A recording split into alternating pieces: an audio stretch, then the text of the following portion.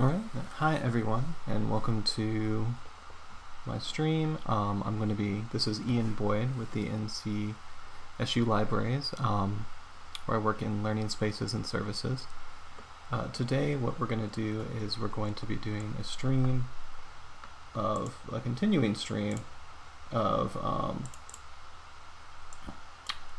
my work with the libraries. And sorry, I'm just distracted because I'm trying to make sure that my stream is working. 1 second.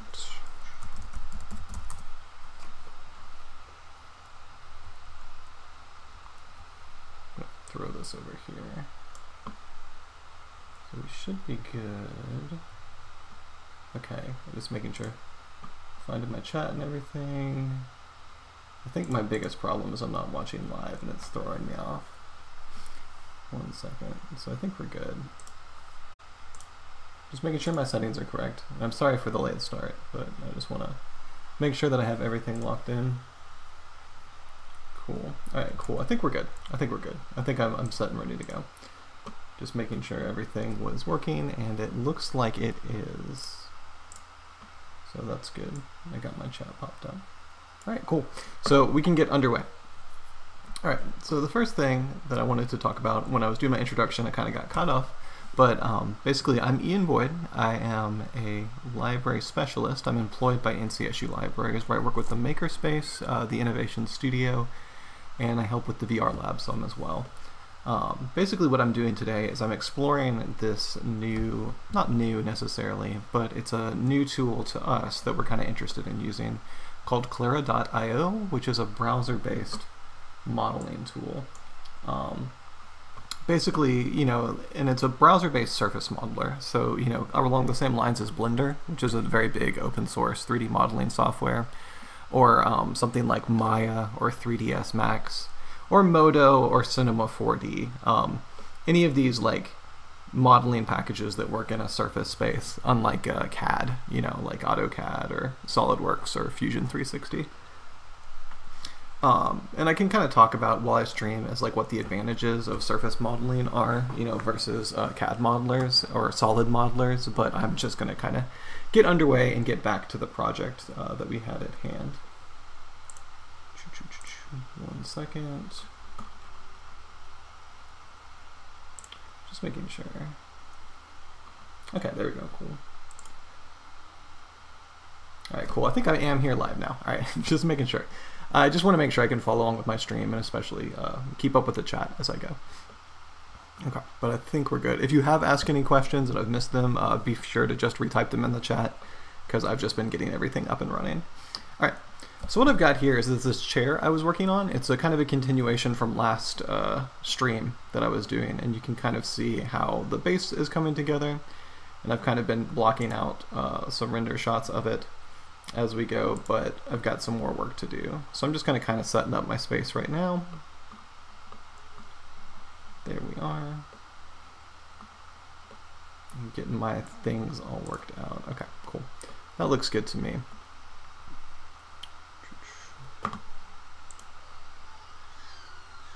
Okay. Alright, so everything is set up. What I was working on last time was I was developing the base for this chair seat. And I was kind of talking about how when you're doing something like this, you don't want it to be just a square if you can help it. You want to kind of like put in some variation in the thickness and thinness of it as you work. So right now what I'm doing is I'm just kind of blocking in these shapes. So what I can do is grab these vertices. If you've come to any of my streams, because I teach a lot of different 3D design tools, you'll know that like I'm always like block in, block it in, block it in. Start small and then work up to, your final shape. But right now I'm just going through because I don't want this to just be like a square seat, because squares are boring. You go on. I think it could also use some work from the front. I think I'm going to taper it out more towards the back, kind of flare it. So we'll do this in this top-down view. So yeah, what I'm thinking of right now is just the kind of the overall silhouette of the object, and I'm just thinking about like how I want it, to kind of look once we're finished, and I might flare these back out some more. And you can always add more vertices if you want to refine the shape a bit more, but you don't have to, is the thing. Again, you can like block it out as much or as little as you need to. Squares are also uncomfortable for chairs. Absolutely they are. You know, you want something ergonomic. You don't want to sit on a block of wood. So I think that's a good shape to start with. I got a little bit of that taper in the back, but I think we're okay. So we'll go from there. And what I was doing last time is the kind of modeling technique I'm using is something called subdivision modeling or sub-D modeling. And it's not really something that is like outlined in this process. It's just something that you can use in like pretty much any surface modeler, where basically what you're doing is you have a basic mesh shape, something like this chair right here, the seat I'm working on. Hold on one second. I can actually illustrate this a lot cleaner if I do this. Oops. So go away. All right, now we just have the seat to concentrate on. Basically what you're doing is you're taking a mesh, in this case this chair seat, and you are applying a mesh smooth modifier to it, or you're subdividing the mesh. And what that's going to do, I'll go ahead and click here for you, is all of a sudden you're going to average all of those polygons you had. You're gonna intersect them, like you're gonna the real thing is you're gonna quadrulate them. You're gonna turn one quad into 4 quads. And that's going to kind of give you the difference here. So you see I have these 1, 2, 3, 4 quads right here. If I use a mesh smooth, it's going to divide each of those up into 1, 2, 3, 4. You use a 1, 2, 3, 4, 1, 2, 3, 4, and even back here it's a 1, 2, 3, 4. And it's averaging the distance between those quads.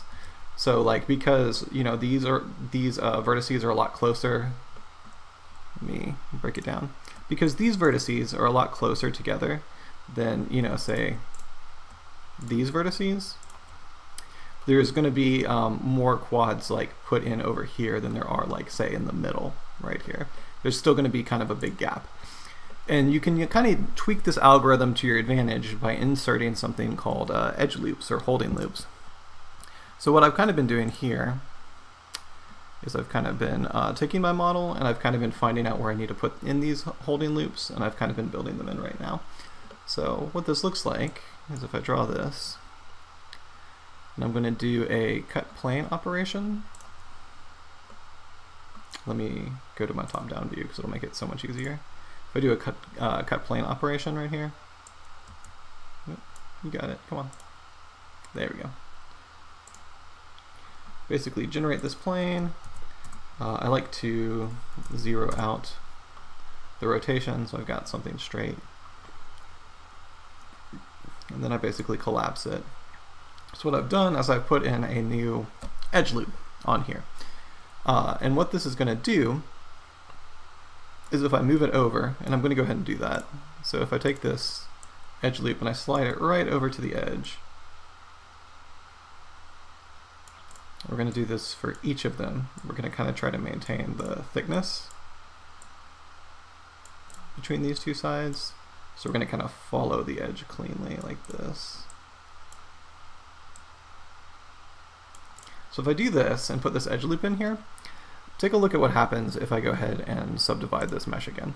So before I did this mesh smooth operation, and you saw that you kind of have the two sides right here, and I'll zoom out so you can actually see what happened. But you'll see that since I did this mesh smooth operation, now this side is being held, this hard edge is being held a lot more. I'll turn off the wireframe. And this is the edge that I have not yet put that hold loop in. So what it's doing right here is it's really holding that edge of the seat like I want it to. And I can put these in wherever I want it to have a hard edge and I don't want it to like smooth out all the detail that I've been working and building up. So I'm going to go back and do that, and let's see.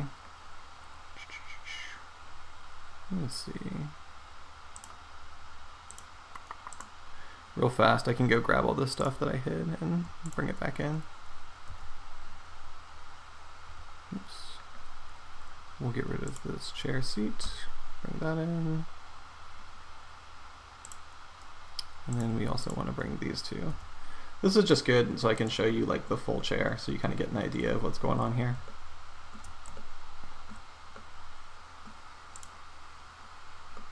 Oh yeah, I forgot I had a low poly version that I just hid, which is totally fine. Make sure I just hide the right one. I think that's that one. Yeah, okay, we're good. So you can kind of see in the context right here that this side looks a lot more like the general chair shape we want to hold as opposed to this side, which is all kind of smoothed out and weird. And it's really pinched into a kind of an unfortunate shape right here.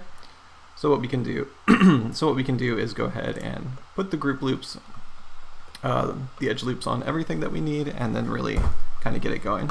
And there's a couple ways you can add these. So right now I'm going to undo the subdivide here. We'll walk it back. Yep. And turn my wireframe back on. So I could do this another way too. Like I could, let me go back to my tools, grab these faces right here, and I could do an extrusion on them, except actually, well, this probably still works. We'll say 0 for the length, and then we'll scale it in. So you're seeing what I'm doing here, maybe like that, is I'm putting in kind of a hold edge for the inside as opposed to the outside by just scaling everything in. And then I can always go back in and clean this up manually. So like I can go grab my vertices and I can push them up to where they need to go. Oh, something like that. Oh yeah, hold up.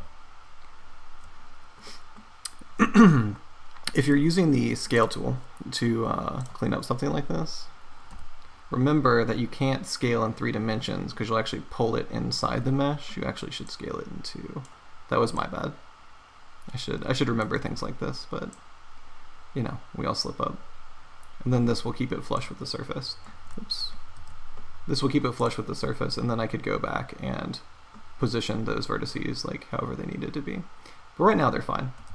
So like you could use that to insert a hold edge as well. I'm just gonna undo that extrude. Okay, cool.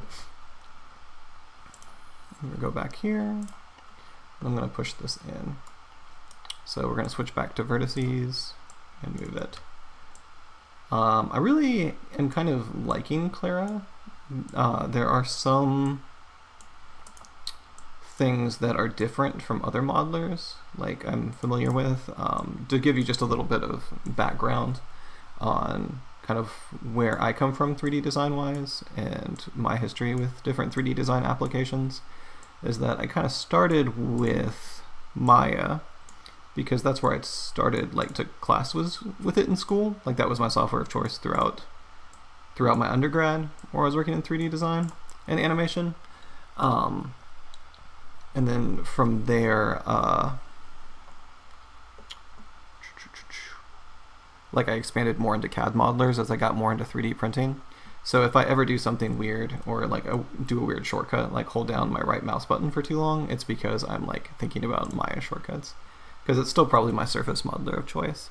But I do like, I like Clara a lot. I like kind of the framework you have here. It's very robust for a browser surface modeler, like in a way that I haven't really seen one be in the past. So I think what I'm going to do is so I could do 2 things here. One is I could do another cut plane operation, and I could just kind of like recreate what it looks like on this side by hand and eyeball it. Or I could do a cut plane operation in the exact middle of my mesh, and this is something I haven't tried actually yet. So I'm going to do this. So I'm going to do it roughly right here in the middle.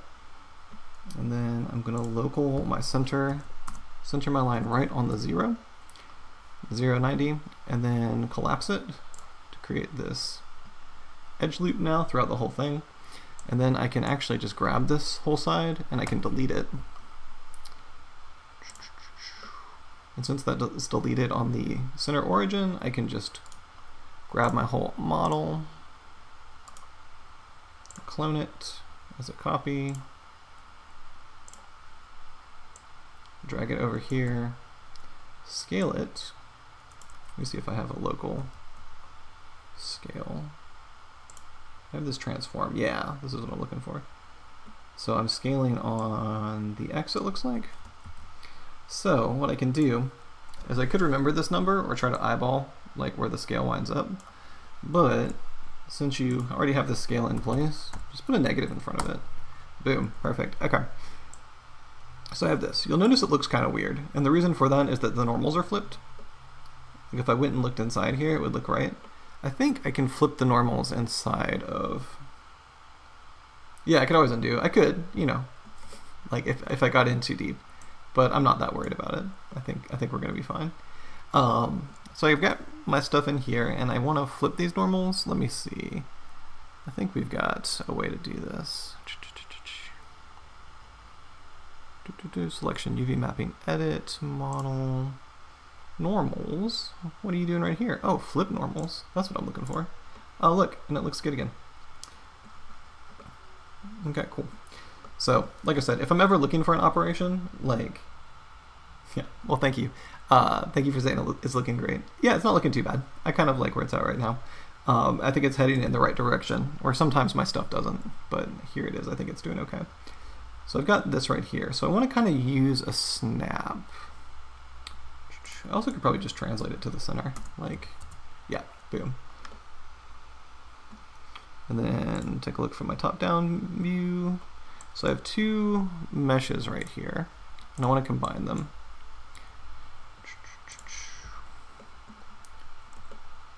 So let's go mesh. Maybe under object. Ooh, bake transform or merge. Let's try this merge operation. Okay. And then if we applied a smooth to it at this point, that actually looks really good.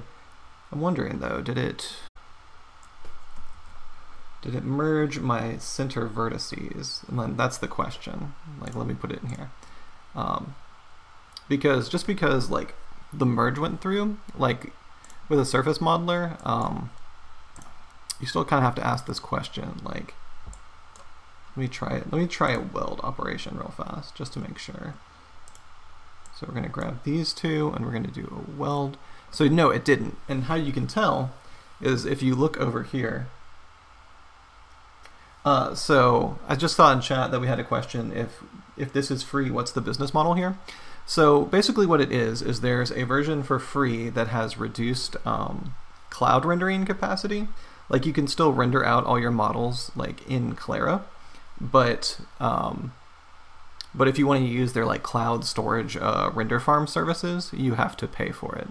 So it seems like what it mainly does is keeps it like free for anyone who wants to use it as a learning tool or as a hobbyist. But if you were like a studio or someone who needed like the rendering power to actually, you know, create something like an animation or a product render, you might want to go opt for a paid version to get it in place. So it seems to be pretty free friendly. There's also, I think, like cloud-based libraries of like material types that they have. So like if you don't want to build your own like metal materials, you can opt in for their like default materials. They have a few in here that maybe I could show at some point, but for the most part, it's, yeah, like all the tools are free. It doesn't lock anything out of like the production pipe, like the modeling pipeline. So real fast. So kind of what I saw from here is that when you mouse over the vertices in the object, you're going to see that I'm getting multiple vertices when I click over it. And it's because even though you don't model a lot of clouds, see, no, it's good. It's hard to model clouds. They're so organic. I'll leave that up to the experts. And then I'm going to go ahead and just weld these together. Okay, what that's going to do is it's going to reduce my vertice count by 1, and now that these are merged together. This isn't really an issue now, like in the modeling, because you can't tell. But if you were to like try and 3D print something, you'd get non-manifold geometry errors. And the reason for that would be because basically it sees these as not one whole object at that point. It sees it as two halves that are just like pushed together perfectly, like on this center origin. And it wouldn't be able to print because these two halves have no thickness by themselves. They're not a solid object. So what I'm going to do through here is I'm going to go ahead and use this weld option. I'm going to see if I can bypass it. Sometimes if you use a weld option, like in a surface modeler, it's just going to weld every vertice together to a point. Catch a cloud and pin it to a 3D model. Man, like if you start using like the jargon to describe real world terms, I mean, it just gets confusing. It's jargon for a reason, right? Okay, so I'm gonna weld these together and I'm just gonna see what happens here. So it looks like it did what I wanted it to, which is it just welded the points within a certain distance of each other, but I need to double check and see. Yeah, 1 at 50, 1 at 50, 1 at 50. Yeah, it looks like it went fine. So what happens sometimes is that most weld options will give you like a threshold. So like if you're like within like 0.0001, you know, millimeters of another point, like it'll just weld those together and nothing else. But sometimes the weld operation goes in and it just like welds everything to like an average in the middle, and then we would have gotten like this whole seat like super compressed and not how we wanted it. So that's my mesh, you know, pieced together. It looks like it's still showing one color being off. Whoops. Let's go back to it. Cool, there we go. It looks like it's still showing like the shading being off here in a second. If that really starts bothering me, I can go in and fix it, but I think it's fine for now. Cool, let me see. I don't think there's an issue with the normals anymore. Let's slap back over to faces. I can just see, like I can just grab one face and I can go model, normals, flip normals. Yeah, it's gonna flip it for the entire object, which is fine. We'll just flip them back. Okay, cool, should be good. If you render a cloud, does it become rain? If you want it to. I could do some dynamic streaming at some point if anyone was ever interested in that. Like, just dynamics are a lot of fun to play around with. You can do things like make clouds and make rain, mesh points and things like that. Real fast, I'm gonna go ahead and do a mesh smooth, see how this is looking. Oh, see, now if I smooth it, now like all my model's fine. I don't know why it's displaying like a shading on the wireframe, but I think it's just some render weirdness that we'll fix and not worry about. So that seat's not looking too bad. Let me jump back real fast. I do think I want to add some more edge loops on the side here, on the front at least, because I don't think I want it to round that much.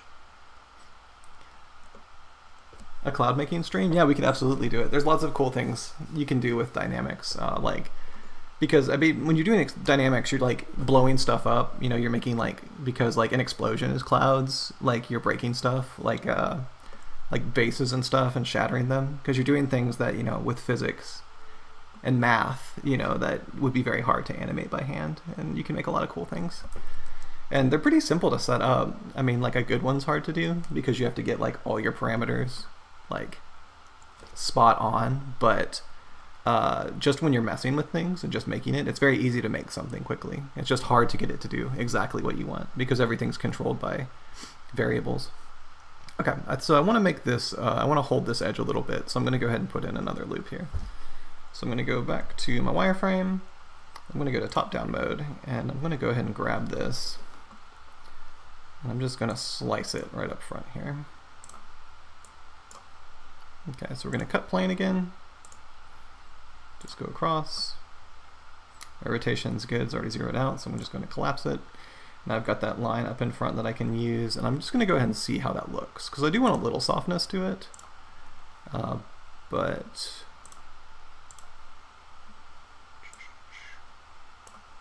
there we go. I want my options to be a little... Okay, cool. So let's take a look at this. Yeah, that looks more like what I'm looking for.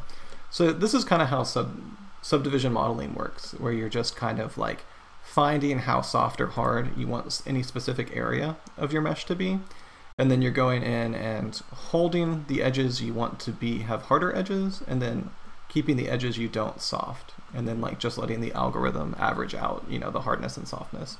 And you can always go back and tweak it. It's not like it's set in stone or it's something you can't control. Basically, you can go in and do whatever you need to fix it. And even though this looks a little rough, it's kind of just a placeholder right now, because I can keep smoothing it out, right? Like to really get like the desired look I'm looking for. It's just right now I don't need all the geometry. And since we're working with a browser-based operation, I can kind of keep it at this level of detail I guess would be a good way to say it, without having to go too high. I'm going to go ahead and get back the rest of my chair, because I do like seeing everything, like as I work. I kind of just hit everything for an example, but it also makes the stream look cooler if someone like pops in. Because like if someone popped in now, they'd be like, what is this? What are we looking at? So we'll go back and get the rest of our chair so that people can see that we actually do have something that we're working on. So we're going to get everything back except these merged meshes, I think. We'll need to rename this too so we know what we're looking at. So let's bring that stuff back. Yep, there it all is. We also have this one low poly one that I think I can get rid of. Is it this one? Yes, so we'll just delete this one out. I'm okay not having that anymore. And the merged meshes will need to be renamed. We'll rename it as chair seat. Just something general so that we know what we're doing, what we're looking at. Okay, cool. So you can kind of see how these tools interact. And this kind of gets to, this is a good segue into another, let me make this a little bigger. This is kind of a segue into another kind of case when you're working with subdivision meshes, and that's kind of how much should be in one mesh versus how much should be in multiple meshes. So like, what I mean by that is everything we've done right here, it could have just been one model, right? Like you could have just, maybe not these floating armrests, but definitely for like this back of the chair back here, like I could have extruded this pillow like out of the geometry, you know, and kept this all one object. And why did I not do that? For one, it's harder. The more complicated your geometry, the more like it's going to be harder to put those loops where you want them. Because like I would have had to put a loop like right here on the side, I'd have to get a loop like right here to hold the place, and you're going to start getting artifacts in your mesh and like edges where you don't want them. You can like work around and finagle a mesh, but it's usually better to do multiple meshes and multiple objects to make a more complicated one. And what I'm saying for that is I'm going to like kind of run a plane back here behind the chair and kind of make like an undercarriage right here. And I could do this by like extruding it out of the geometry I already have, but I'm going to just make a new object for it. So to do that, we're going to make a plane. If you watched my last stream on this, you saw that we did a lot of stuff with just taking cubes and like pushing them into the shapes we wanted, but this time we're going to use a plane instead. So that's a rather big plane. Are the armrests going to stay floating in the final version? I mean, they could. Like, it could be like a sci-fi chair, but no, I was planning on connecting them. I'm just getting kind of my basic shapes in mind before we start getting in too far. So we've got this plane and just the plane. Let's go back. There we go, cool. And we're going to scale this in. Quite a bit, actually, because most of what we're going to do here is with extrusions. Let's see, so my normal is on this side, so we're going to flip it around.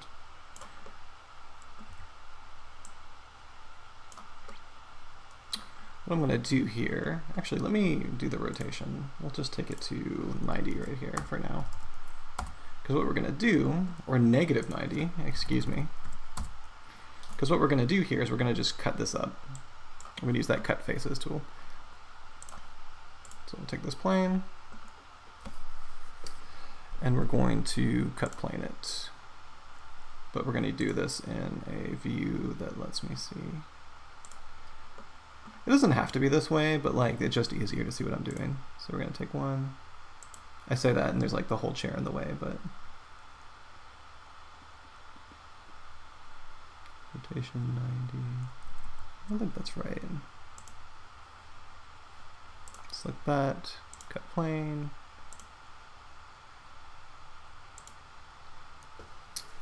Yeah, that looks better. Yeah, so this is what I wanted to see. I was just in the wrong. That was in the transform. So I'm going to turn this local rotation to 0. There we go, and we'll collapse it. And we're just going to do this a few times. We're just going to make some cuts in here. It doesn't matter how many. If I need more, I can do that later. But I'm just going to add like several into this. Just make sure I keep zeroing them out so my edges are nice and even. Grab some faces and just keep going down. I'm just going to do like maybe 5 right now. I might need more or less, but this is what I'm going to stick with for now. I'm going to zero these out, as always. And then we'll collapse it. And we'll just keep working our way down. There's probably a faster way to do this, like where you can just set up the subdivisions like right off the start, but I think this is fine for right now. And I'll find the faster way at some point.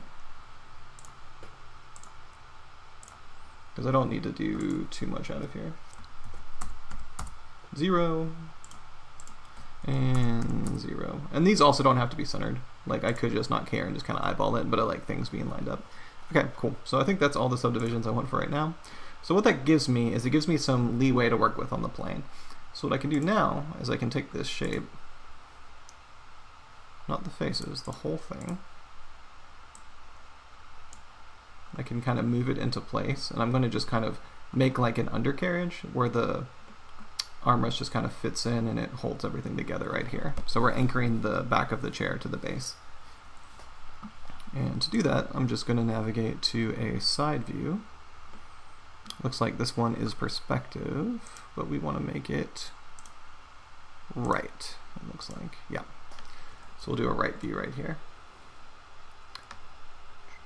We'll go ahead and scale this up. I'm going to turn this to wireframe, and then we're going to go into vertex mode over here, and we're just going to start pushing points around.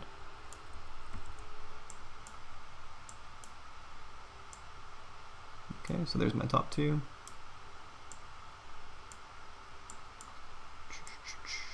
And then we're just moving this down, and all we're doing is just putting together the shape of how this is going to fit under and connect the chair together.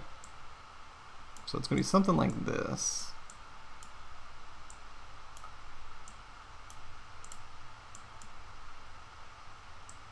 I'll just grab that. Something that's just going to anchor it in, and I want it to end up under here. Again, you know how I say like start rough and refine? Like, I mean, same thing right here. Like, this can be super rough at this point. Like, you just kind of want to get the shapes where you think they need to go. So like right here, I'm just going to anchor it right about there. Anchor that maybe here to get the mesh on. I want it to kind of be spring. Yeah, that mimics the shape of the cushion. Well, like it would, right? Like, because it would like fit under and like be tucked in. We're just kind of working the armrest back up here, and then we go probably like midway up the back. If you're working on like a modeling project, like I encourage you to use reference. Like find a picture of a chair and like, you know, like try to make something that's grounded in reality, if you know, if that's what you're going for.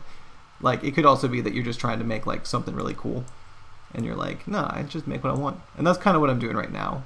Like I'm kind of going off the image of what I think, what parts I think a chair has, you know, like in real life. Like I'm pretty sure that like chairs have these, right? Like this is a thing a chair has, which isn't always great, because sometimes like even if you're doing something like stylized or like fantasy, like most stuff is like based in reality in like some regard. So it's good to have an idea of like what those parts are, but I'm not doing it right now. I'm just kind of working without reference from my imagination. So you can also feel free to do it that way. But if you ever feel stuck, grab a hold of some pictures of chairs or whatever it is you're working on and just look at them so you can find out what the parts are.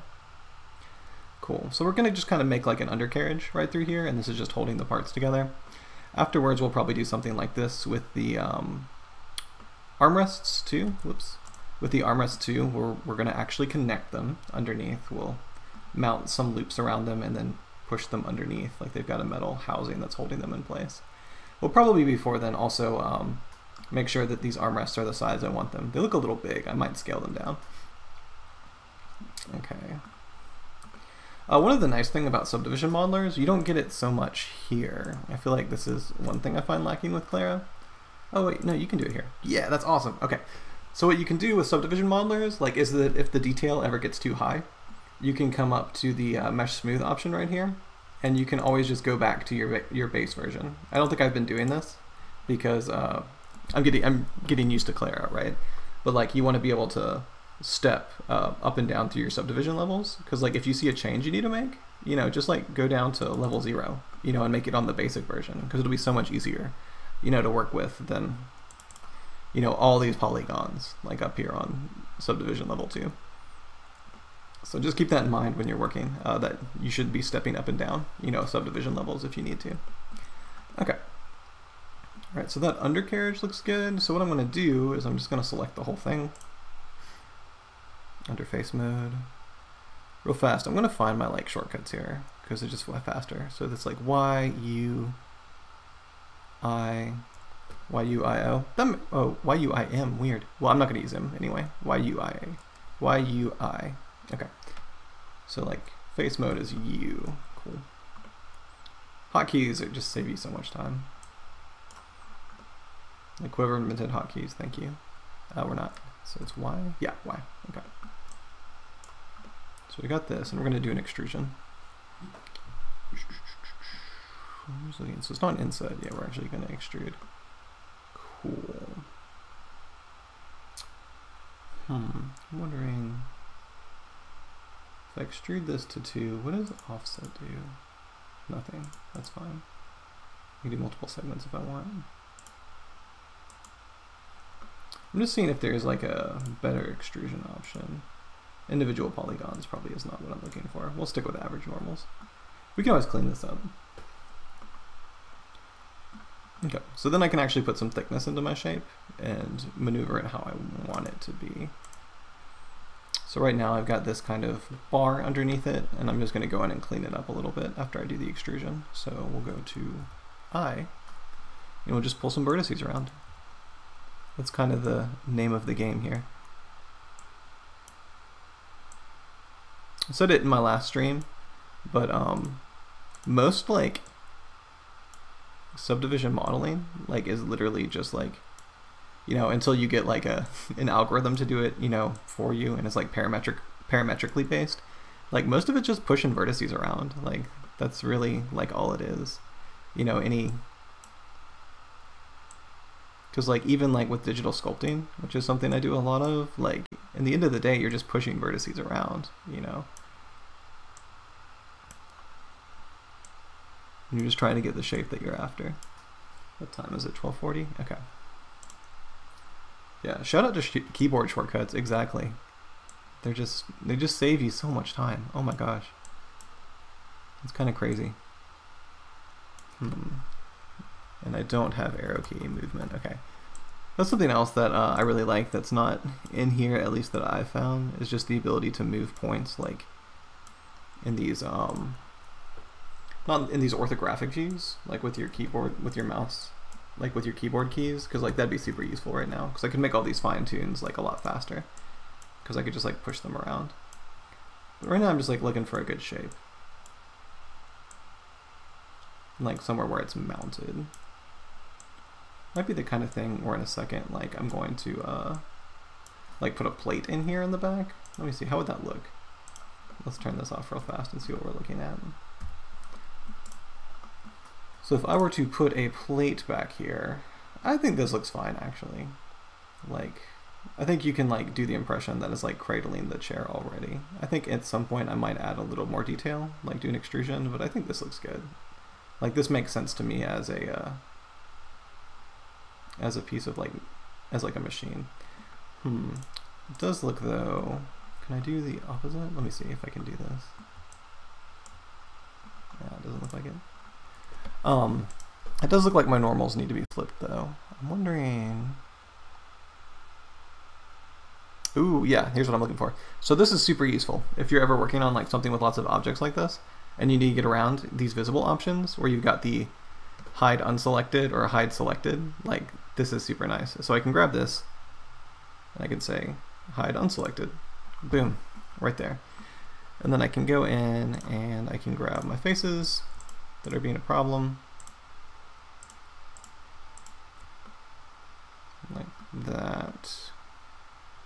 Oh, are there not, did it not extrude out the solid body? Hold on, it might be just working. Yep, it didn't. Okay, we can fix this. So ideally I'd want it to bridge these gaps right here, but I can do the same thing with just a bridge operation. So 1 second. And we will take these off, and hopefully this doesn't confuse it too much. Looks okay to me. There we go, snap it in. Okay, so now that we've got, you know, the full mesh, we can like just look at the whole thing and see that everything's good, and then as soon as we're done, you know, working on this thing that was hidden, we can go back to the selection and we can just say show all. Boom, we're back in business.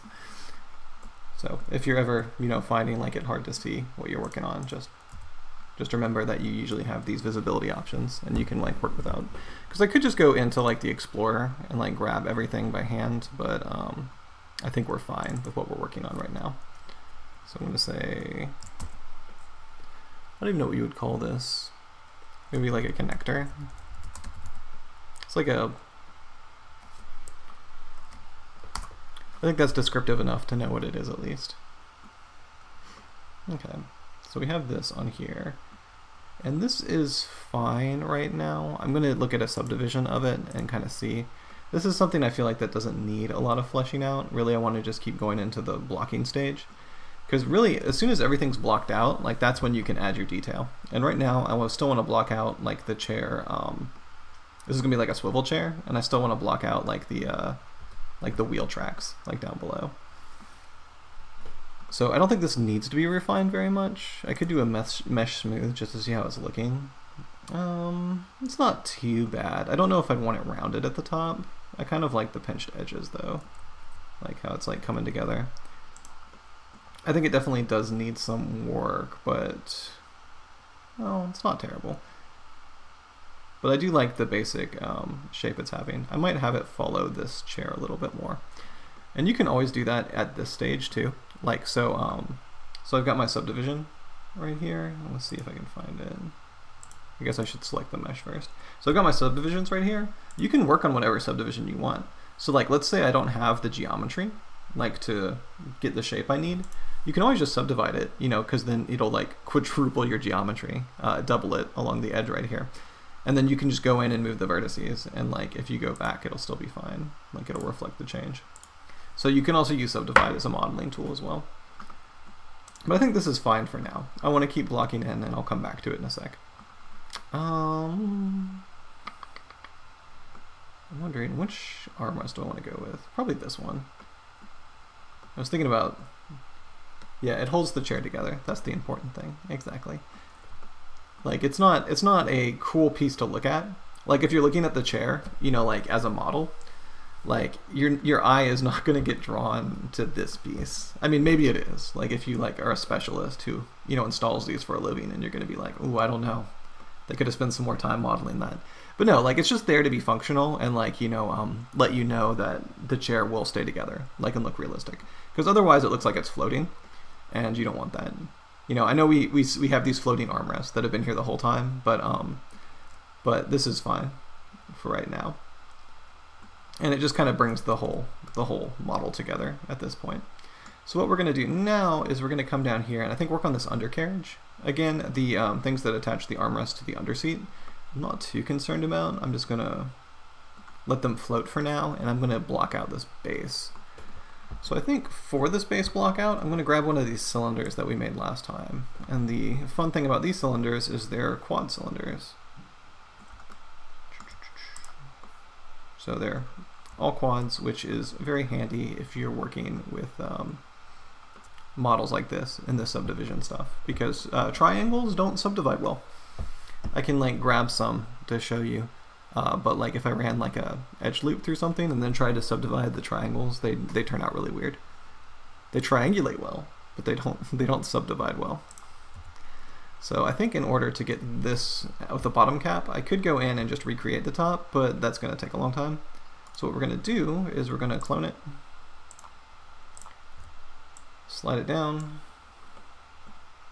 go to my transform node, and we're going to scale it on the Y to -1. And basically all you're doing here is inverting it. After you do that, just make sure your normals are correct, like I said, or you'll wind up like the other one I made, but I'm just going to go in and make sure. So normal, model, normals, and then we could do auto smooth, or we could flip them. If we flip them, I think that looks right. And then you kind of got this model node. Yeah, that looks good to me. I might grab these faces here just to take a look. Oops. So do I have a normal editing mode on the face node? I'm just trying to see. I'm just like looking for things that exist in other modeling packages and seeing if they exist inside of Clara. Like if you went to edit, I don't think so. I think you have to do the normals as a model operation, it looks like. And I might be totally wrong. Let's see. Properties, yeah. No, I think we're good. Okay, but this looks good. And then what we can do is just combine them together. Do we have a snap? If you don't, that's fine. We're fans of cubes here. Yeah, we are. We're all about squares and how they combine to make 3D stuff. Because that's all we're doing. We're just using vertices in space.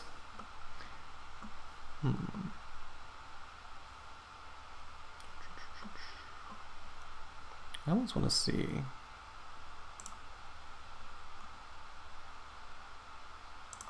Might be under like the layouts. No, I don't think so. Just looking through my options.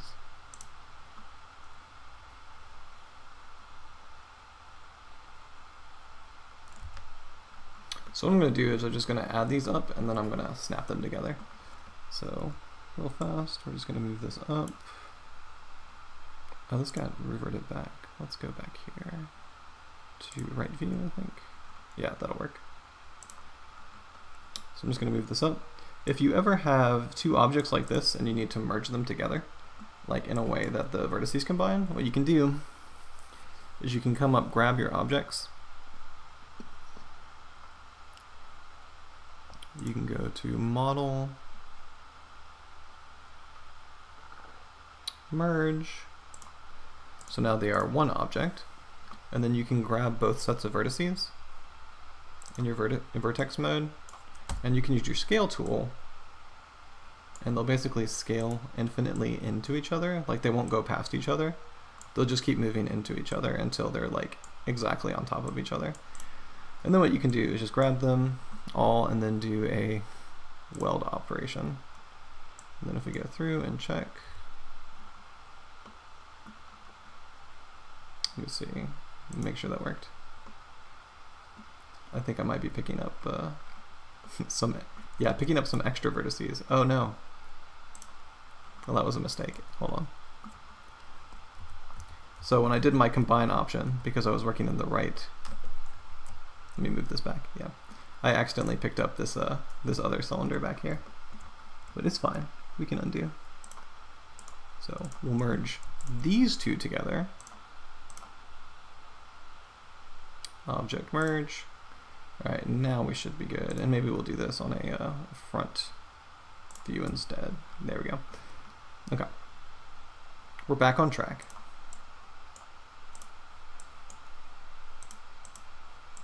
And we'll scale these vertices into each other, keep going. Yeah, you see like in there, we just keep getting lower and lower. We could even go further. We could go like 0.00001, because why not? And then we can merge them together. So we'll weld 44 of 114 selected, you see up here. 0 of 86, because it merged them together. And we're all good. So now we can use this as a base for our chair. And I'm just going to copy this, clone as a copy, not a reference.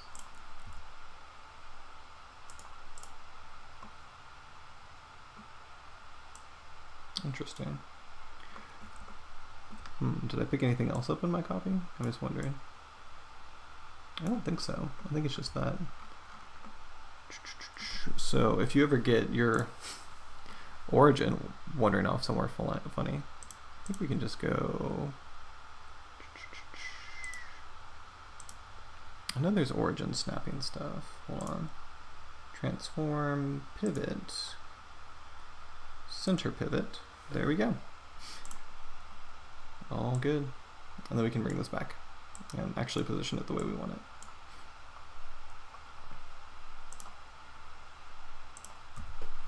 So anyway, back at the chair.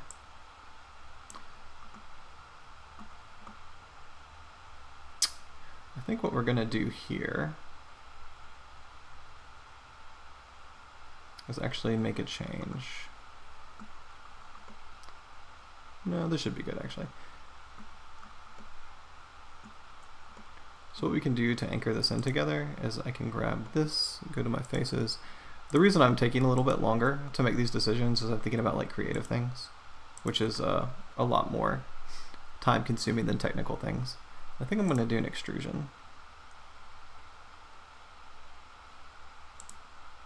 You gonna let me do it? Or did you already extrude it?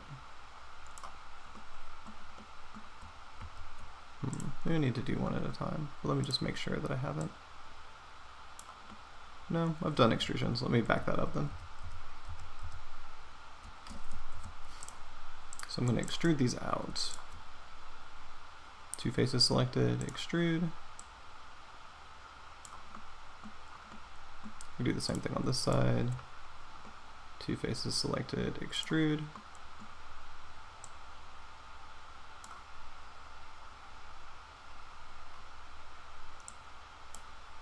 And then if we go under polymesh, we can look at our extrusion history and our transform vertices.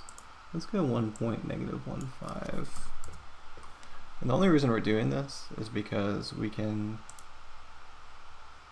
1.15 is we can make this consistent on both sides. And then we have something that's like truly centered and the way it should be. So we kind of have this undercarriage now that's fitting under here. So yeah, so what I'm doing right there is just that you can go back through your history of like everything you've done to edit the object, and you can still make changes after the fact.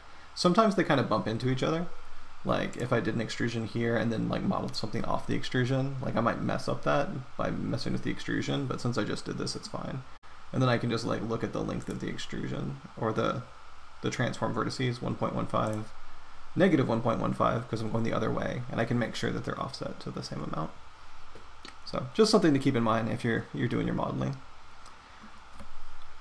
Okay, so now I'm going to go back in and grab my shape right here, now that I've given myself a little bit more area to work with underneath, and I'm going to go ahead and put this. Yeah, history is so helpful. It is.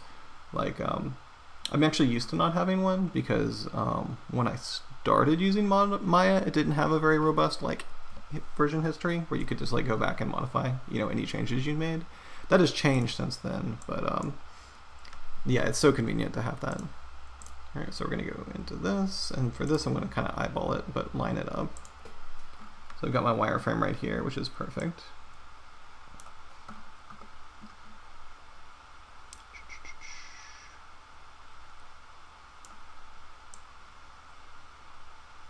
And that looks good to me.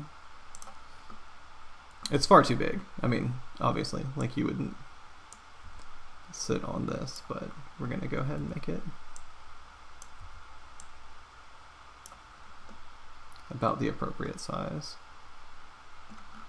Okay, and what I like to do with any attachment points, like if I'm like really attaching a mesh like this, is that this doesn't look that realistic, right? Because even if you were like looking at this and it was just like welded to this, you know, like just someone just welded it on, like you'd still see like a little ring. You'd still see like a little ring around it where like the weld went in. So anytime that I do an attachment, like between two mechanical parts, like what I almost always do is I model like some kind of attachment point. And in this case, what I'm gonna do is just another little ring, like out here, just like slightly bigger.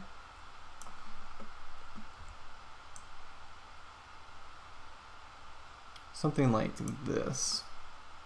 Because what this does is that if you look at it like from an outside or from a distance, and it might not even matter too much like on here. I'm gonna scale this up a little bit more. But like if you're ever like looking at the mechanical like attachment points, like having these like connectors before, like just like having these connectors as part of them just does like a lot of heavy lifting for like the believability of like any shapes in the scene. Because like now I can believe that like maybe there was like something modeled on or like you know like welded on to this point that it would fit into, you know, for the pneumatic, you know, operation of like the chairlift. And then when I get further down, I can do the same thing.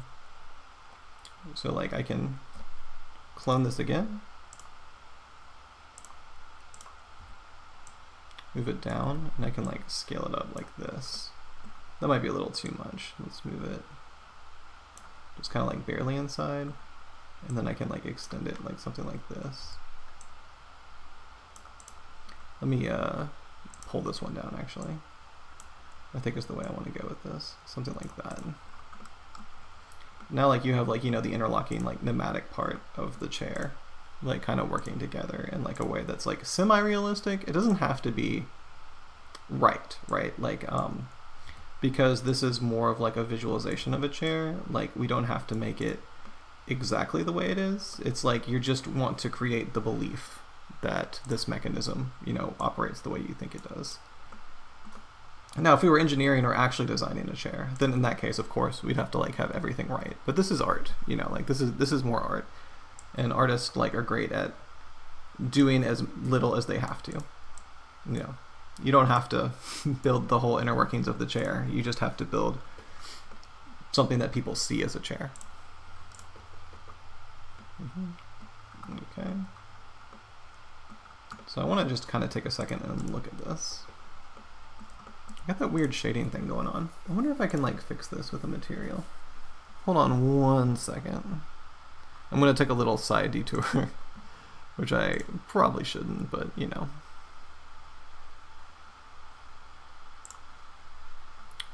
I don't think I need to assign a PR. I'm just taking a side detour to look through the material library real fast.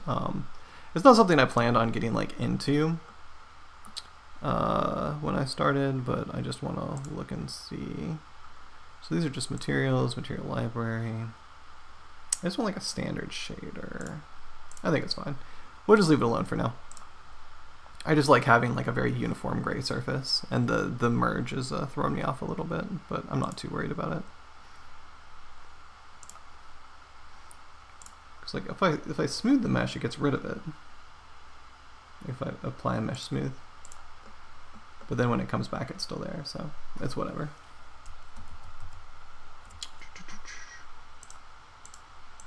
Yeah, and right now there's just no material assigned, right? So like it doesn't even matter. You're all for detours? Yeah. Well, we can, you know, we could start like blocking out a material system on here. Like it'd be easy because we don't need any stuff. So you could assign something like, I'm just looking through the material library that we have on hand. So real fast, what do we got? Plastics, metallics. I'd say this is more of a plastic.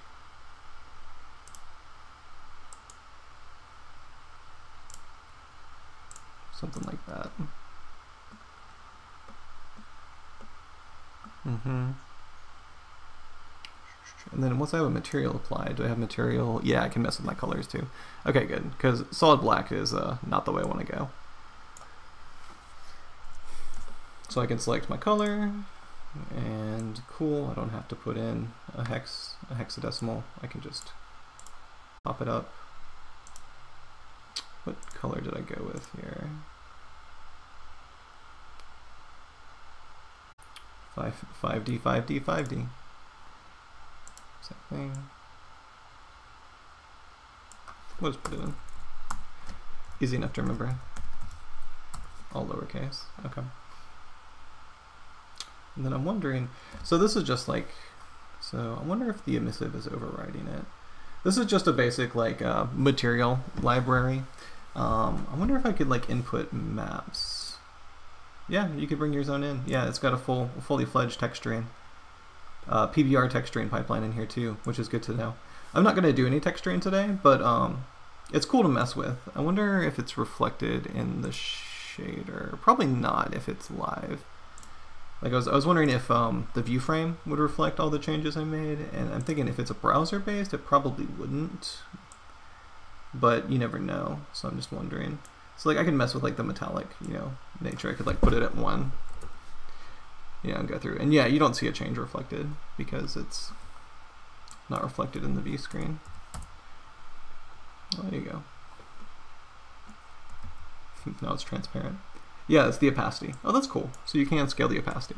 So like down to 0. Now you can no longer see it. 0.5. Yeah. Cool. So it's just interesting. So like if I put, so the metallic's at 1, but it's not going to make a difference. Yeah. Okay. Roughness is pretty high too. Automatic render, force opaque. Okay, and then yeah, and then I can put in bump and normal maps for it too. Cool, good to know. They've got a lot of stuff in here, it looks like. I wonder if you've got like a full material node or you're just working inside. Okay, so physical. I wish it would update a little bit on here, but I'm wondering. So if I went to my renderer,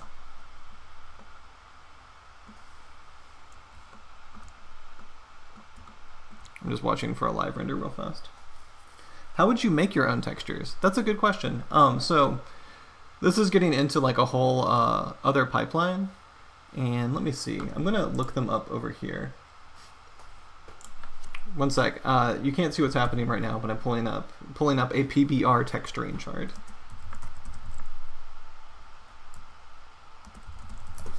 PBR texture chart. Yeah, there's lots of good ones in here. So I'm about to bring in another screen. So what PBR stands for, outside of Pabst Blue Ribbon, if you know, like, it's probably the most well-known acronym, but it's physics-based rendering. And so what I'm going to bring in here onto my screen is going to be basically, if you can see that, let me pop my Twitch over here so I can watch. So basically what you can see that is it's basically a chart that's detailing how you can make textures. And basically all that you're doing is making a 2D texture map, like something like, you know, just a bitmap image, like something you'd make in Photoshop. Like that's all you're doing. And then you're assigning grayscale values to it, if that makes sense. So like 0 to 1. 0 being totally black and 1 being completely white. And what they do is they control the appearance of how the camera renders the texture. So using physics-based rendering, you usually have 3 main components to it. You have albedo, at least in albedo is the base color. So while most of them are measured in grayscale, albedo is measured in RGB or whatever color rendering you're usually using. Usually RGB if you're working with 3D. So you'll actually set a base color. And it doesn't have to be just one base color. I mean, it'll look like whatever you're doing, just put out on a 2D image. So if you had these bricks, it would look like brick. And that kind of works, but the thing is that you don't get any light reflecting off the brick because it's just color, right? It looks very flat and it looks kind of like it doesn't look realistic, because in real life, color is bouncing off the brick, light is being absorbed into the brick, light is bouncing off the brick. If it's wet, you know, the brick becomes shiny or glossy. So it's the different ways. So in order to create these reflective properties, you have 2 other properties, which are microsurface, or gloss is what it's called in lots of rendering applications. So the glossier a surface is, the more light it's going to reflect. And you can have a very reflective surface without being metallic. So this glossy plastic right here would have a very high microsurface or gloss value because it's reflecting a lot of white light off of it. But it's not metallic, so you wouldn't get an image reflected. And then to do metals, you usually have a reflectivity value or a metallic value. So if you turn that up really high, you'll actually see the world reflected, because you can have a shiny surface without being reflective, right? You can have a lot of light bounce off without having any reflectivity. So by combining these 3 things into 3 separate two-dimensional maps is what they're called, but they're really just pictures. They're pictures that you create, like you draw them yourself, like in a map, or you bake them out of like another application. You can create like any texture you want. And if you're ever doing like real-time applications like VR or video games, the geometry for those things, like, you know, like I'm modeling geometry right here in this stream, the geometry is really simple. It's actually the textures that do most of the heavy lifting. Let me see if I can find, hold on, I'm going to throw this off here. I'm going on another tangent, but let me see if I can find like a full like breakdown of someone with all their maps applied. 1 second. I know this is riveting content. I'm doing it off screen, you know, in case I pull up something that I shouldn't be showing. Not that I think I would, but you know, it's just best to be safe. Okay. Yeah, here's a good one. So here is a diver's helmet that they have modeled. And they have, like I was talking about, they have the albedo, the metalness, and the roughness. The roughness and the gloss are kind of synonymous. It's basically the same map.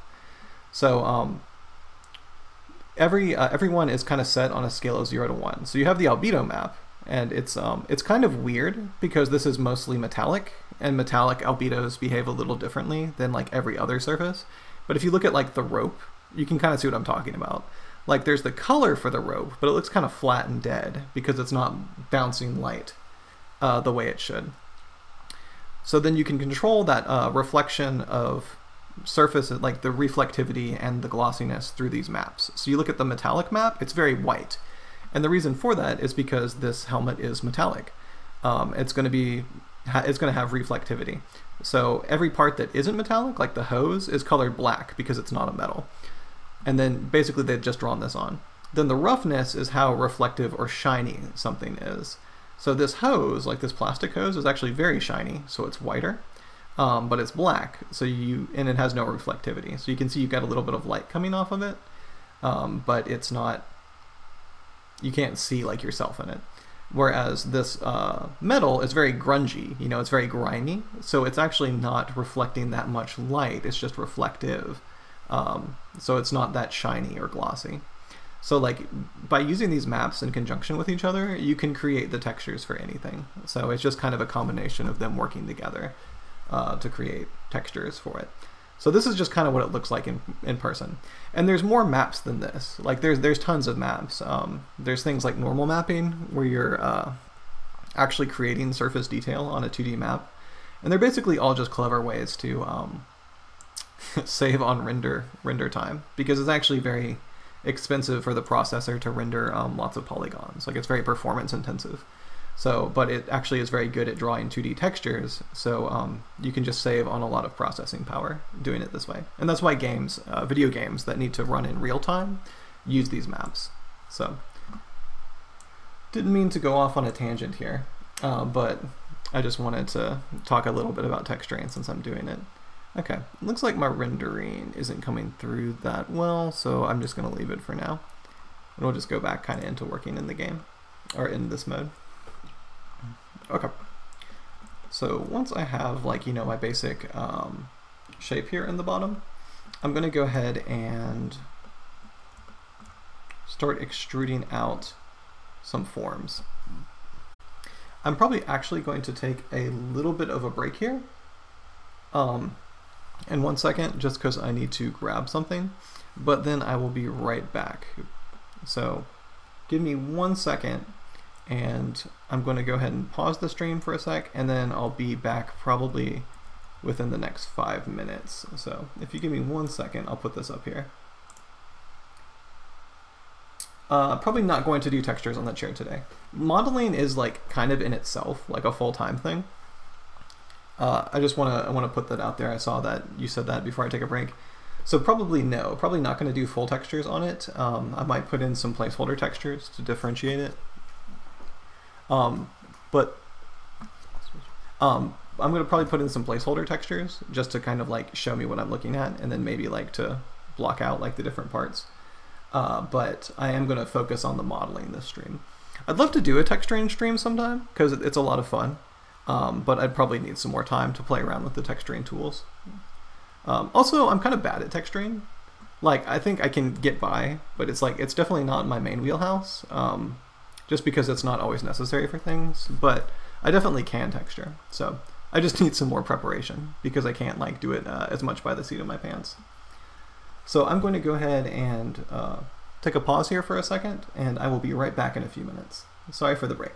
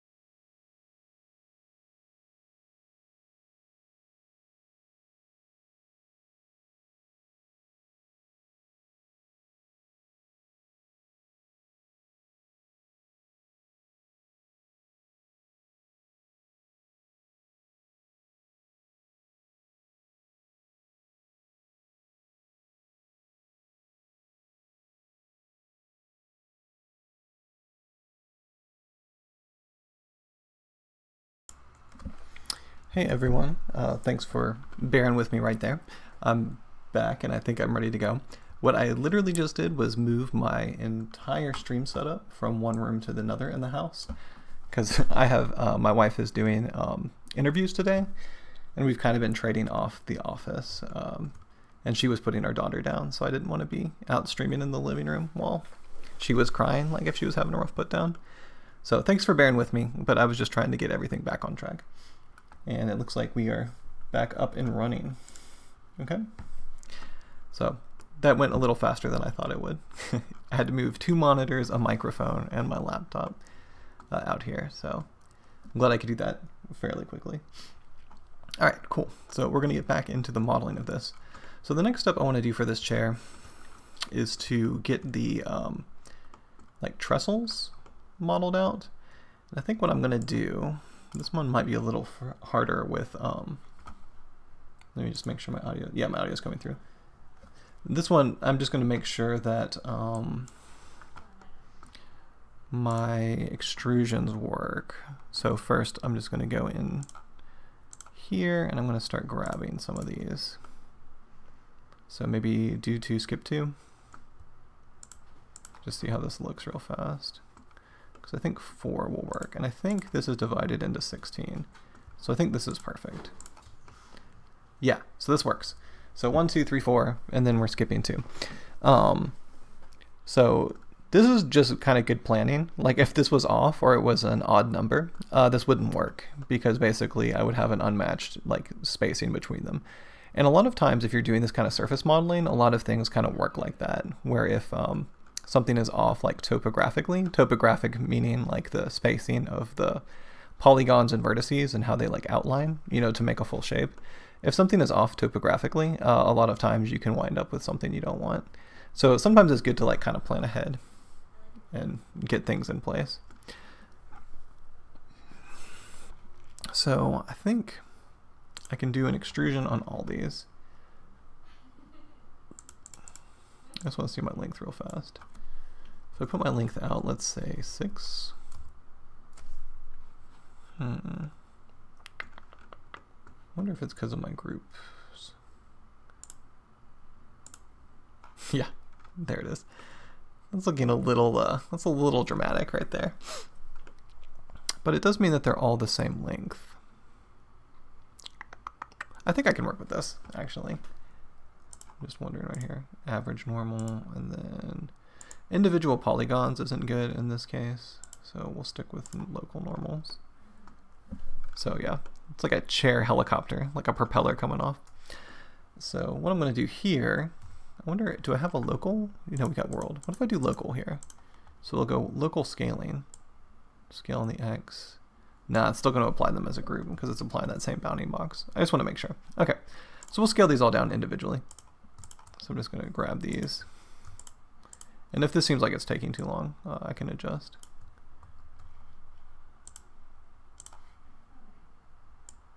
Yeah, I just want to narrow these vertices down. I don't think it should be super hard. And I don't get it off of local either.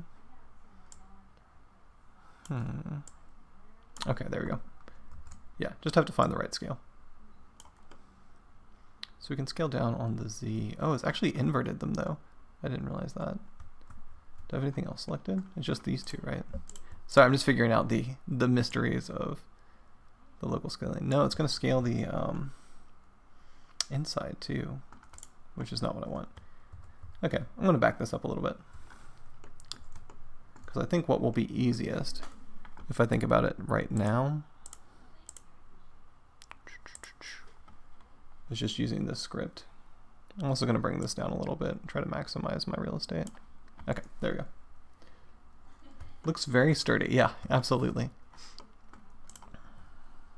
Because really all I want to do is translate these out like this, right? And I think what I'm going to do is do it this way. So we're going to transform each one as individually, and they're going to scale uniformly in the X and Z, it looks like, on the local scale. So I'm just going to put these out. I need to think about how far. Maybe 3? I think 3 sounds good. I'm just looking right here. It's just good now because if I like get a good idea of my perspective, like at this point, I can save some time later. So I'm just thinking about it. 3 might be a little much. Maybe like 2.7, 2.6. So we can do that in here. 2.6. 2.6. Okay. And then what I'm going to do is basically perform this for all 3. If it gave me a little better uniform options, like I wouldn't have to do these all individually, like I could do them all at one time. But I think this is fine. 2.6. Remember that you're working on all sides of a positive, negative XYZ plane though, so remember to go negative when you need to, and positive when you need to. This one should be negative, negative. Oops. And make sure you grab the right ones that you extruded earlier. There we go. So yeah, negative 2.6, negative 2.6 is what I need.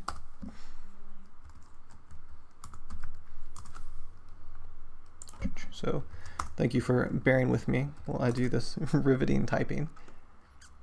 And then we'll do one more back here, and then that should be good for the spacing.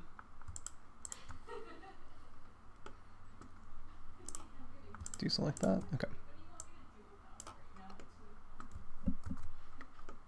There we go. And then 2.6, negative 2.6. You can also just eyeball all of this, but I mean, this is probably better, like at the end in the end scale. Okay, now that we've got all these mapped out, we're going to take our vertices and we're going to scale them in, I think, because this is looking a little bit.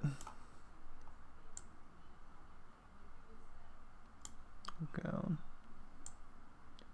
Wonder if I can just like copy and paste everything. I can also eyeball this one. The urge to eyeball is always like so strong. You're like, ooh, should I eyeball it? You know, it'll save me so much time if I just eyeball it, but in the end, it's probably not worth it. Let's go to world for this one actually, because we just need to scale 2 settings in. Yeah. Okay, so we're doing a vertice transform, and this is a new one, so we're going to scale these in. But if I don't use my world, well, I can do them uniformly. And then like Z, X. So I can do like a -2 up top. Sorry, I'm just thinking about my transforms. -0.2. And then like a -3 for Y and Z. Wait.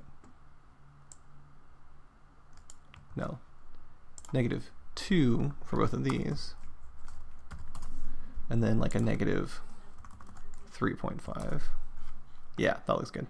So -2, -0.05. I wonder, can I grab all 3 of these? Sometimes it lets you copy and paste everything. It doesn't look like it's going to though. And the only reason I'm doing this like long workaround, and no, it's not very interesting, but it's just so that I can make sure that I get everything like exactly where it needs to go. So I can grab this and it can give me the transform. So -0.2, -0.035, -2.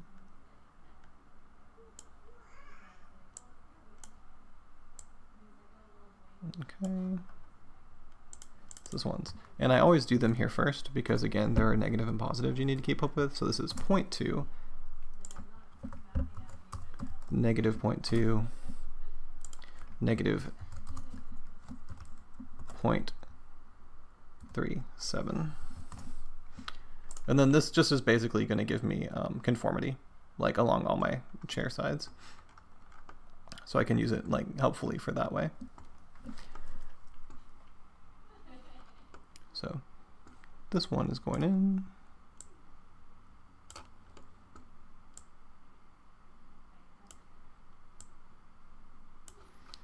Okay.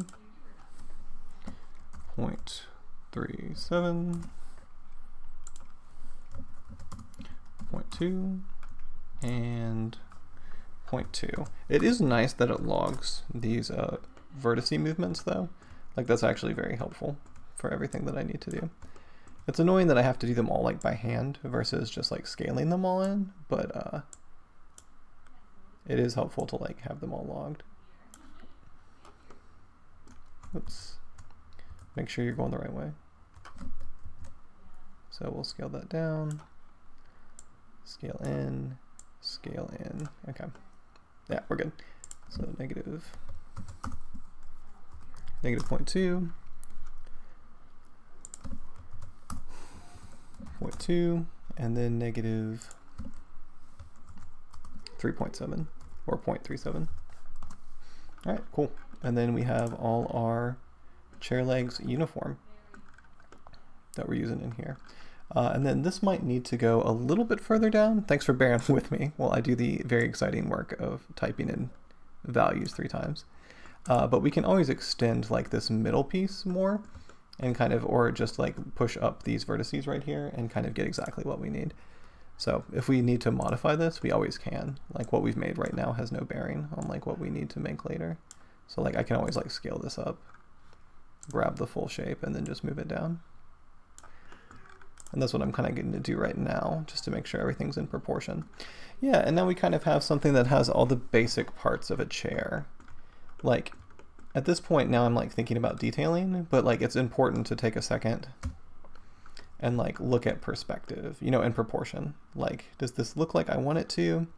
This base might be a little bulky, I feel like, this center column. So I might scale this down. We're modeling with math. I mean, yeah, I mean, like you say, but even a surface modeler, which I would say is the more artistic kind of modeler versus solid modeling, where everything is algorithm based, it's still all math, right? Like at the end of the day, you're like moving around vertices and like their positions in space. Like it's an entirely a math-based process. So thank you, math, for making this possible. Like thank you for making Pixar possible and every use of 3D rendered graphics, and for making like pretty much every aspect of our life possible, you know, like modern life. This is kind of amazing. Yeah, and it looks just like a rolling chair now, except for the wheels, exactly. And so all I'm looking at now is kind of like proportion, you know, kind of looking around and thinking about it. Uh-oh, someone might need to be blocked. Yep, I got him. Thank you, moderator. Okay, here we go. So right now, yeah, I mean, this is interesting. All I'm doing is just scaling and looking at proportion, like, because I'm just thinking about like how I want these shapes to look. So I'm going to make this, I think, a little smaller. Couldn't do it without math, absolutely. Scale these down. I think what we might do too, let's get a face selection going on here. We'll get these. Oh yeah. Sorry, we'll get these. Remember the other day when I needed to deselect everything? Yeah, it's important. It would take forever to deselect stuff like that. Okay, we'll extrude this top face. We're gonna scale it in something like this.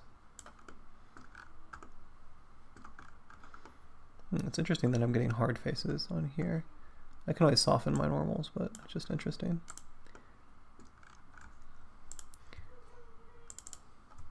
So what I was talking about when I was like saying getting hard faces is that when you use a 3D modeling application, it can render your normals soft or hard. And I'll see if I can show you what I mean by that. I kind of need a top-down view though. Instead of perspective, let's go top. And let's do wireframe. Just wireframe. Whoops. Sorry, I'm just deselecting these inner polygons. And then it's like looking down like an 80s video game. Okay, there we go. So I just want to see if I can soften my normals. Model, normals, yeah, and then you have auto smooth. Yeah, and then, yeah, and just smoothed up my normals right here. So all that's doing is basically just choosing how the engine renders the edges that you have, the faces you have. So some of one, it might harden some edges, and others it might soften them. Sometimes you can control them like all together. I'm just looking at this right here. Can I like soften edges in here? Grow, convert to edges, shrink none, invert, back facing. Doesn't look like it. I'm just trying to see and make sure, but yeah, it looks like some applications let you go in and like choose what edges to soften and which ones to harden. But I think that looks good. Okay. And I do like the effect of beveling this in, like scaling that in. I might even want one more cylinder in here though. I think I'm going to clone another one. Let's go back to my selection tool. We'll grab this one and then we'll clone one. Yep, we'll clone a copy. Then we'll scale this down. Scale it, whoops, not on the Z, in every direction. Yeah, like this. We're just going to put it down here. I'm just trying to scale this down real fast because I want to just kind of set it on this inset bevel. Yeah, kind of like that. Maybe a little higher. Again, like if you're doing like this mechanical, you know, kind of modeling of like these like, you know, man-made parts, you always have to have some kind of connectors or it doesn't look right.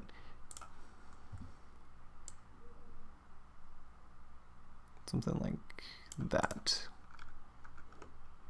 Yeah, that looks good. Cool. All right, so we're kind of getting our chair in place. Something else I would do, and I might, yeah, and I can probably just do this over here, is I want to scale these legs down. Because right now it looks like a very nice like solid chair, but it's not really a rolling chair, because usually they're more tapered. So let's go grab our vertices. And we're just going to bring these all down. Make sure, yep, okay. And the reason we can do this all together, where the other one we had to do them all in one, is that we can manipulate this whole thing in world space and just bring it down. Like there's nothing complicated about this this operation. Whereas if we try to do a total scale, like you see, we're going to end up scaling out like the vertices as we go, which is not desirable, but we can move them all down. We want to do something really subtle, like something like that. Okay, cool. And we'll go back to this mode. And pretty much now we're probably just going to put the wheels on, and then we're done with the base model of our chair. Again, we also need to attach these handles at some point, these armrests, but I just kind of want to show what's possible and what we're doing. It's a pretty thick base, but I think it's okay. We'll leave it alone for now. And so if we're making a wheel, we're going to go back to our friend the sphere, and we're going to go ahead and reset that pivot. Center the pivot, yep. I'm just going to clone one.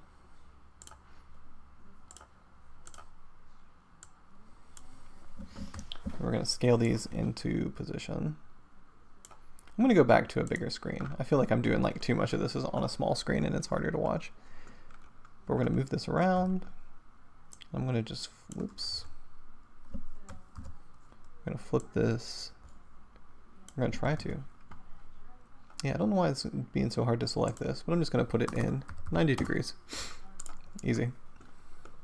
And I'm going to bring it over to the chair to kind of get the right size going on.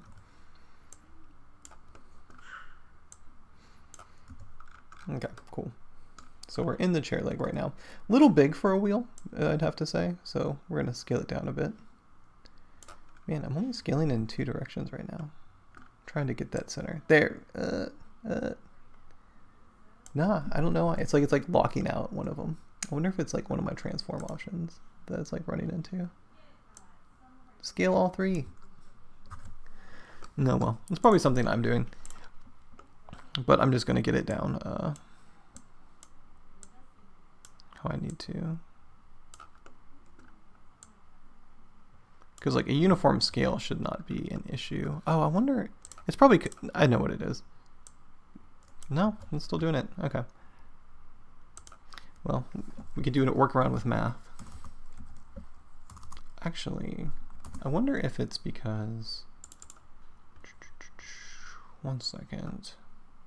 Can I freeze these properties? I'm just seeing something real fast. I'm seeing if I have a feature. On lots of ones you can freeze your transformations. So like I could reset this scale X, Y, Z all back to 0. I'm just wondering if I have that option here.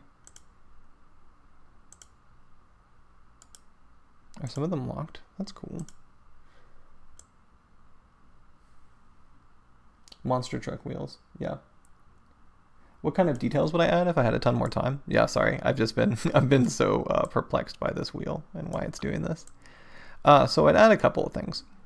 So this is a good like first pass, I'd say, like in the modeler. But like if I had a lot more time or I wasn't teaching, things I would do is I would add the wheels. I'd add caps for the wheels and attachment points.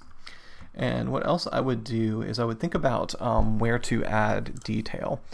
So what I talk about when I do that is adding solid mesh details. So what I would do is I'd come here. Let me see if I can find my mesh smooth options. It's probably just under here under polymesh. Yeah, under my subdivision options. What I would do is I would kind of look for things, and I said this a little bit in the last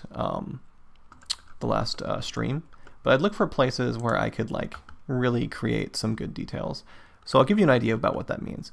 So I've got like this seat back here and it looks fine. You know, it's kind of like a smooth mesh, but it's still kind of like, where's like the hems, you know, and stuff like that, where like the seams where stuff goes in. And you can create those pretty easily with subdivision modifiers.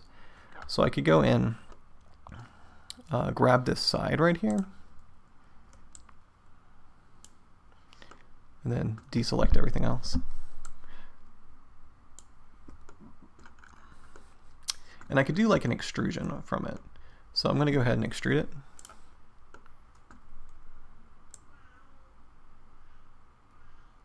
Move it pretty thin, actually. Let's say something like that. And then I'm going to do another extrusion. Well, that might be good enough. Like you just kind of have to test and see.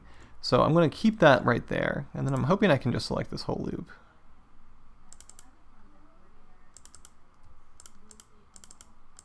You can let me? I wonder if it's just gonna let me. Yeah, because like it should let me grab it because it's all a full loop, but again, you never know.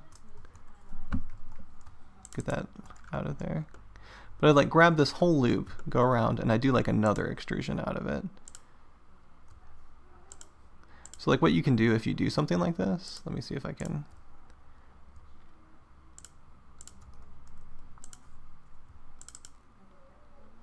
Yeah, there's not really a good option for doing this any faster. Really, I just want to grab the full edge loop.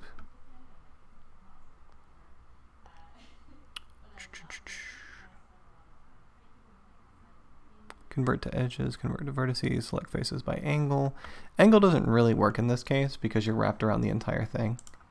Usually you just want to grab the full edge loop, and most like programs will let you auto-complete, but here we're just doing it by hand, unfortunately, but that's okay. So like I'd add details like hems and stuff on here, and I wanna show you a little bit like what that would kind of look like. Unfortunately, I have to grab the details by hand, but I think I can do it. Just pray I don't make a mistake and like lose the selection, because like I could see that happening. But I think we're gonna be good. Okay. Because as soon as I hit an extrusion, we're fine. Okay, so we've got something like this. So once I've got this edge loop selected, I can do like another extrusion on it. So I can extrude out. That's a little much. Let's say like what's 0.1? We'll bring it back in. 0.001. Yeah, that's not bad. So you see we've got like this little offset like built in here. And what I can do is I could come in, I'm gonna move it back a little bit. Something like that, yeah. So now what I've got is like this edge hem, you know, kind of like on here. And what I could do is I could go in and subdivide this another time. So I should have another subdivision level like baked into here. Mesh, extrude. I'm just looking to see, it should be here somewhere. Mesh smooth, right here. So I could go in and toggle that up. It's not working because I've done other stuff to the mesh since then. So we can just go back over here to the mesh smooth option and do it this way. Yeah, like this. So now if I click off of it, you see that I've kind of got this raised edge right here that's kind of sticking out. It doesn't look as hem-like as I'd want it to necessarily. And part of that is because there's a big gap right here. So what I could do is I could take away that subdivision and I could go back in and I could put another hold loop right here. So this is just kind of showing you how you would go about detailing it. So like what I would do is I would grab my face tool. Let me go back to a flat view for this one. Looks like it'd be under front, yeah. Go back to my front view. Can I turn the grid off? Yeah, that's a G. Stats can go away. So I can go back to my front view like this, and I can find the place, and I can make a cut. Another poly cut right down here. So I'll do a cut plane operation. I'm just going to put it like here, we'll say. The center is fine. I just need to set the rotation to 0. So we're good, and then we can collapse that. And then now if I go back, you see I have this edge loop that I can use, and I think I can just move this. Can I just select the whole thing? Yep. So that auto selects. That's nice. And I can just pull that in like that to help protect it. And then if I do the same smooth that I did earlier, we'll see, like we'll just turn this off real fast. You can see like I'm kind of getting into like the actual like process of detailing the mesh. And like it doesn't even have to stop here, right? Like I can go like a lot further with that.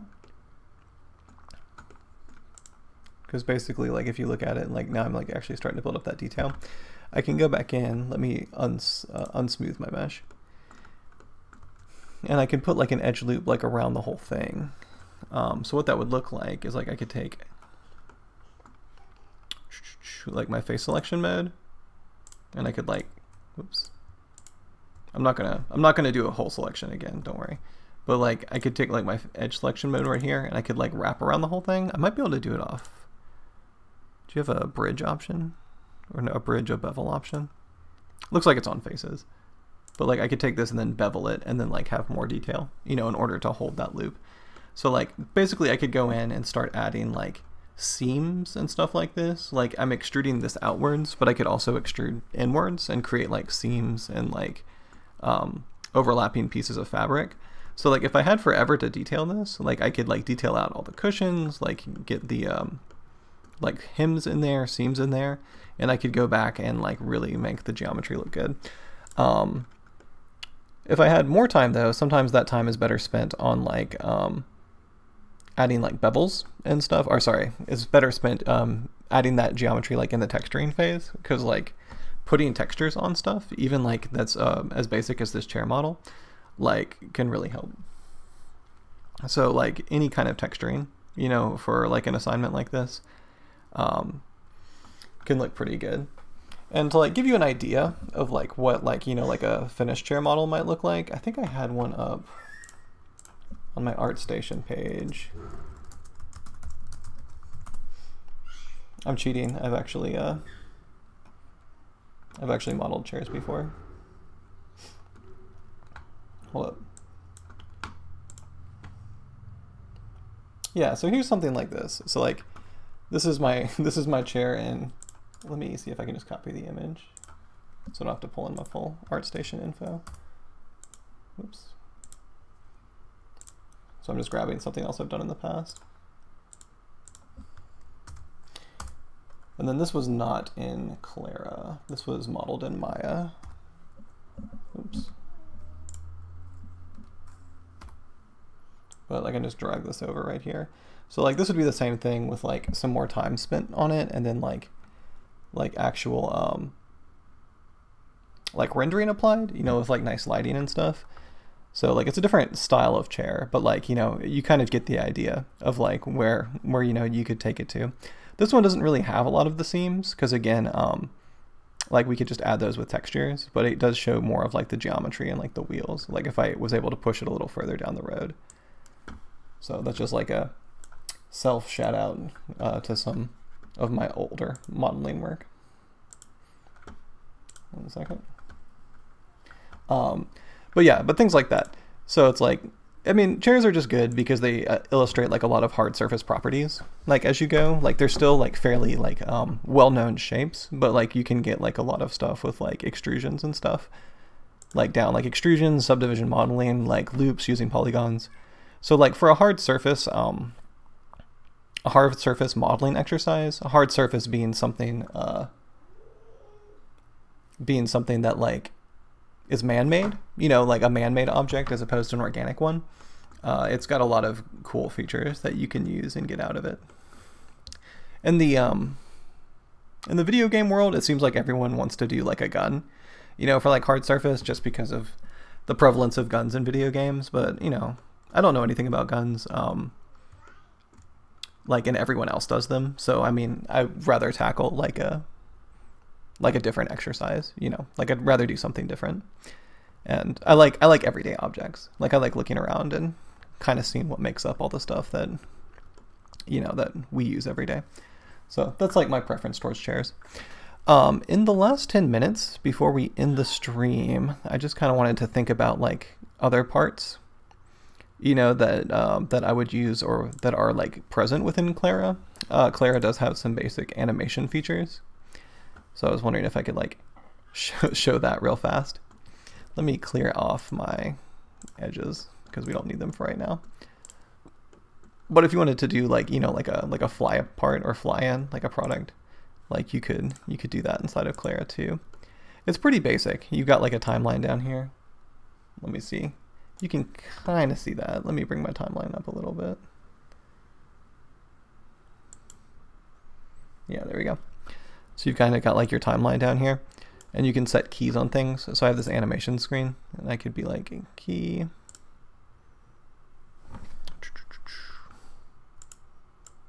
Oops. Just putting in my keys, hold on. So I can set a key like on this X translation, and like I can move this further down, move this out, and then I can set another key. And then if I play my animation, you can see that like I go in reverse and like I can scale it in and out. Yeah, different kind of surfaces. So you can see that you can like create animations in Clara without too much work. You know, it doesn't have anything outside of like, you know, your basic like keyframe, like translation, rotation, scale. But I mean, if that's like all you need for like a fly-in, you can always do that. So, and it will hold your keyframes. So like it's fairly robust like in what it does. So like I could put something up here. Let me do like a rotation. I'm going to key these real fast. Nope. Nope, move it over this way. Okay, and then key the Y. Let's undo that. Okay, cool. So that like flies in, and then that's already locked in. So we can then do our like rotation.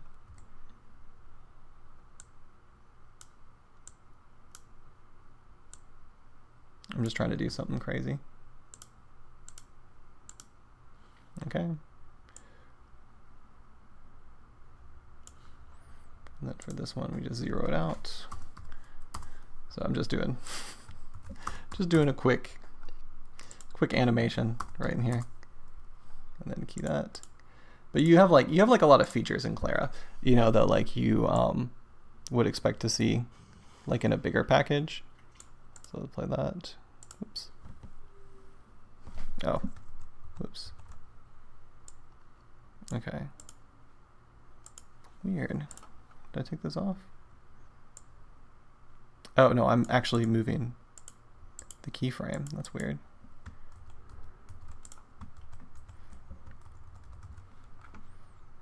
But I just wanted to say that like you have like a lot of like different features that you would have in usually like a bigger package, but it's all in this browser one. So like, and it's free to use. So like just create an account and kind of mess around with it because it's a pretty cool thing. Forward loop, real time, yeah, player properties, cool. So you have like camera animation you could do with it. You could do all kinds of things, like if you're like baking it and then like render everything out. So there's just like a lot of cool effects. Let me go back on here. That's a bummer. I feel like I deleted like off that second animation, but it's fine. Move it up. X, Y.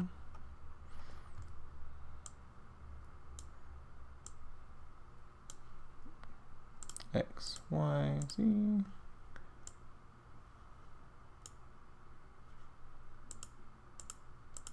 Yeah, it's not setting the keyframes on 40.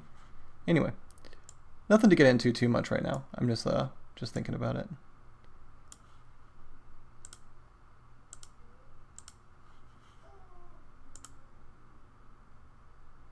There we go.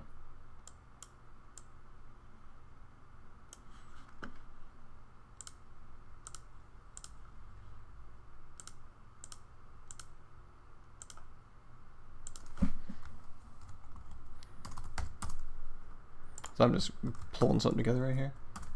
Boop, boop, boop, boop. I've already kind of showed some of the material like aspects of it as well.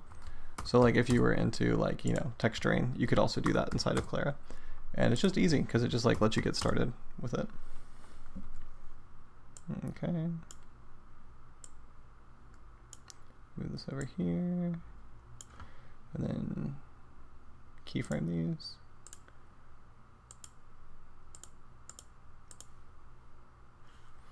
Is that correct? Yeah, exactly. That's what I was looking for.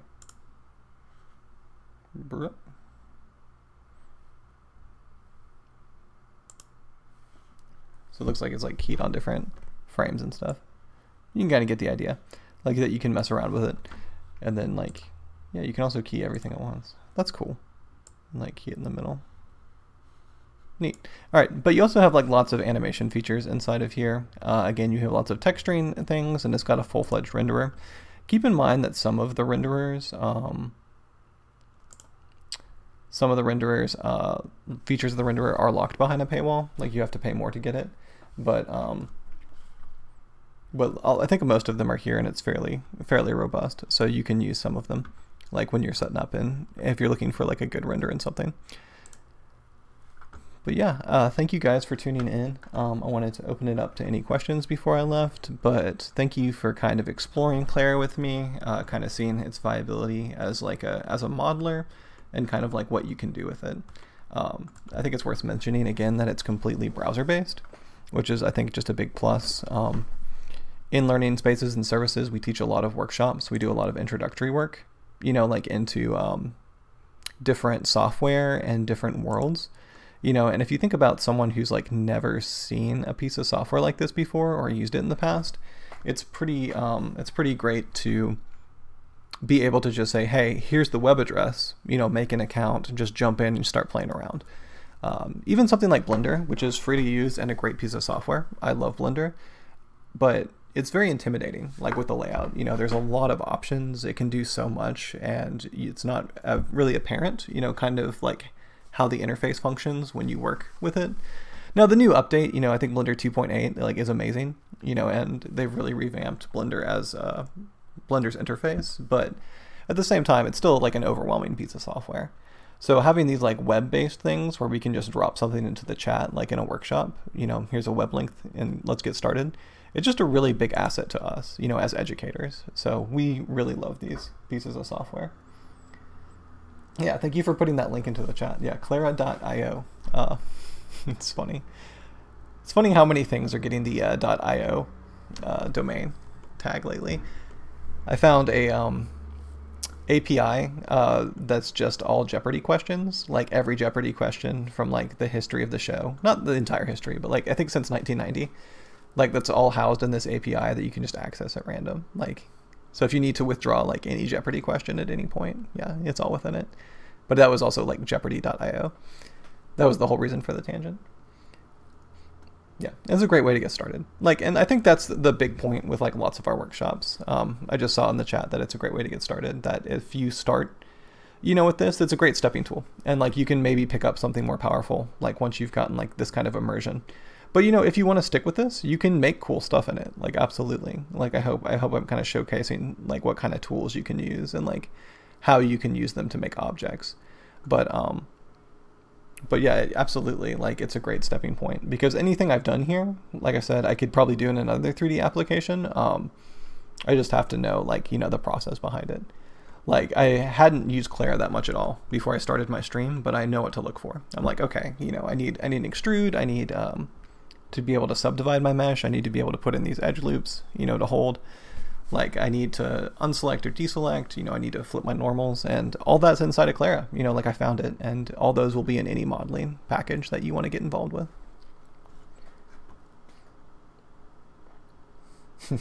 Oh, nice. You had a stream about using it? That's really cool. I'm glad that I'm not the only one, yeah, who's exploring these options. I'm assuming that you're talking about the Jeopardy API. Yeah, but it is pretty funny and cool. All right, well, thank you guys so much. Thank you for tuning in if you're watching this recorded, and thank you for tuning in live if you hopped in and were peeking in during any point during this stream. Yep, thank you all for joining me. I'm going to go ahead and say goodbye and check out any more of our, yeah, exactly, Jeopardy in question. Awesome. I really like that they used the Jeopardy API. But yeah, goodbye everyone. Thank you for tuning in. Check out more of our streams and look into any of our Makerspace workshops. They're all online on through the library's website. And thank you so much. Yeah, no problem. I always love streaming. It's great.